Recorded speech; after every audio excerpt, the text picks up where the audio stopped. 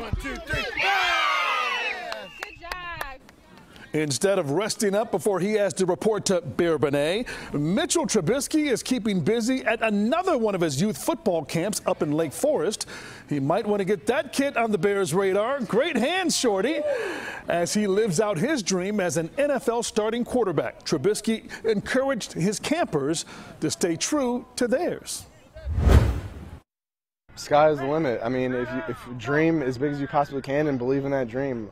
Someone told me when I was at one of these camps growing up, and I truly believe that. I wanted to play in the NFL someday, and everything I did was working towards that, and I believed in it. So I believe in these kids, and whether they want to be a pro athlete, be successful in business or anything in life, I just tell them to believe in that and work as hard as you possibly can. And there's no dream that you can't make come true if you work hard enough. I got the privilege to ask him a question. What did you ask him?